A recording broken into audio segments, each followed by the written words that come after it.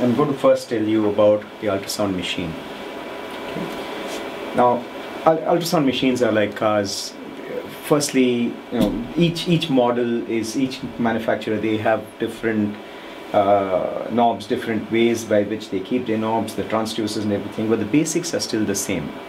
So firstly, you need to know where the on-off button is. So in this particular machine, this is where the on-off button is, and currently this machine is actually on sleep mode, so you press this and you get it working. The next thing is you have a range of transducers. So you have, in this particular machine, you have a cardiac transducer, which is called a phased array probe, you have a curvilinear probe, and you have a linear probe. So you go to start and end, and then you'll have to, you'll have to say new patient, put in the details, and you'll need to know how those things are configured in your particular machine. Okay, here I'm going to generate what is called a temporary ID. Then it'll ask you, in this particular machine, it's asking me for the transducer. And these are soft keys, all three transducers are attached. Therefore, I can choose it on the software using soft keys about which transducer. When do you choose different types of transducers? This is, what you can see is it has a very, very small footprint compared to these two. Therefore, in areas which are small and have limited access, you use this. So example is the intercostal space for the heart. So this is why this is what a cardiologist would use for doing an echocardiogram. On the other hand, this one gives you a nice wide field of view with a good deep depth, and this is what typically an abdominal sonographer will use for doing an abdominal scan. So this is good for deep structures and where you need a wide field of view. Now, this last transducer is a linear probe, and the linear transducer is excellent for short distances, for short depths. The moment something goes very deep, more than about 5-6 centimeters, the field of vision narrows significantly, the width narrows, and you can't really see very well. But for superficial structures, something about 3 or 4 centimeters deep, this is excellent. So that's its value. So when you're doing it in kids, you can get away with doing this, completely with a linear probe. And in an obese patient, you'll need the curvilinear probe. And for heart scans, you might have to do this. Okay, take this. Now, so in this instance, if I want to do a DVT scan, I want a DVT scan is of veins and they are superficial structures. This is excellent for that. Okay, so the linear probe is excellent for that. So what I'm going to do is I'm going to choose transducer, and here is linear, and under that there are various presets that the manufacturer will configure for you.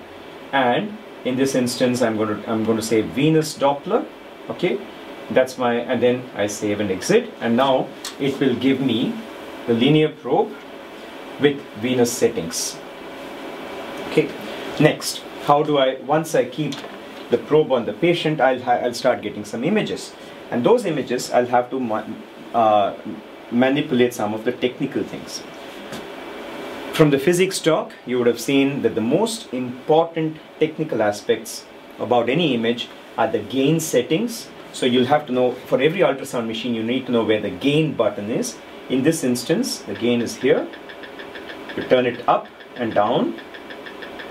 Then you have the depth settings, so you increase the depth or you decrease the depth. Sorry, I was doing the opposite. And then you have something called color Doppler. So you put color, and then you can manipulate the box to the vessel and see whether there is flow, vascular flow in that particular vessel. You have pulse wave Doppler, where you take the cursor and you have a small sample gate between those two lines, and you can measure the flow velocity in that particular sample gate. Another thing with the gain is you have something called time gain compensation here.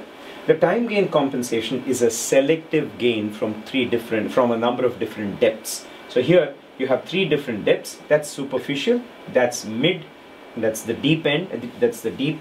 What you do is, if you want to turn up the gain superficially, then you can take it all the way to the right, and you can see that the top end is bright. Mid, that's bright as well, and that's deep. When you want to do measurements, you have, in this particular machine, you have something called calc. You can go keep the caliper and it's going to tell you what the distance is between the two. When you want to store an image, that's the next thing. Different machines have different configurations. If you press acquire on this machine, it scans prospectively. So from the time you press acquire to the time, for about the pre-configured time interval, it will acquire prospectively, it will acquire an image.